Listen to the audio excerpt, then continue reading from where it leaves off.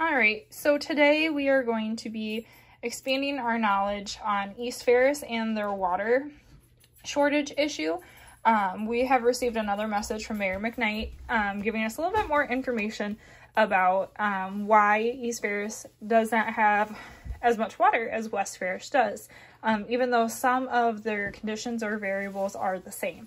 So this has prompted me to inquire, how does rain form? How do rain droplets form? So I'm going to today, with my scale and my cup and some ice cubes, show you a super simple science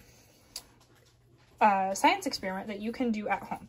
So all you need is a cup, and if you have a scale, you might need to use a scale because we are going to need so many ounces of water. So I have my scale set to ounces.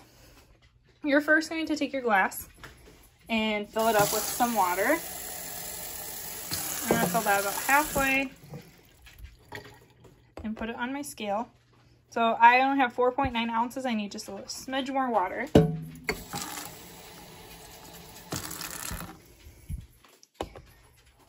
Seven. You keep doing this. 8.5. We're just gonna give it a little more splash.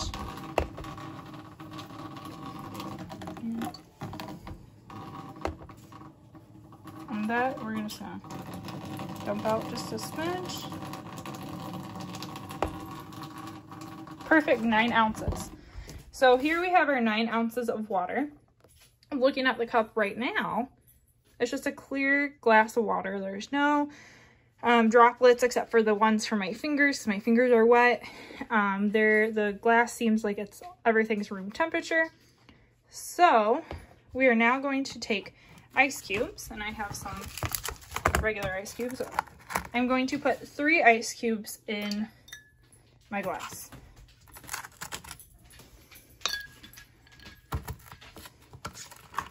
And this one's broken, so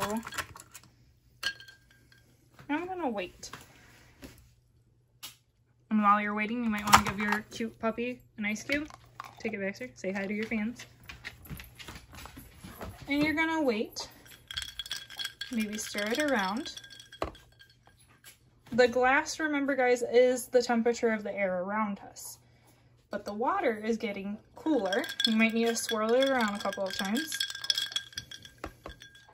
And actually, what would help best with that is taking a knife and just stirring the water a couple of times until you start to see some change on the outside. Do you guys see how that right there on the glass, it's starting to get a little foggy? I'm gonna keep stirring, see if you guys can see any more of that. Baxter says, where are the ice cubes? He does not like the science experiment.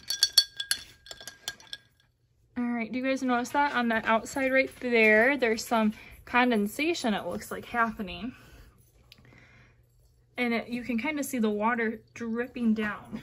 So I want you to make a prediction. What is happening with the ice cubes, the water, and the glass? And why is this fog appearing on the outside? What part of our Earth system might this affect?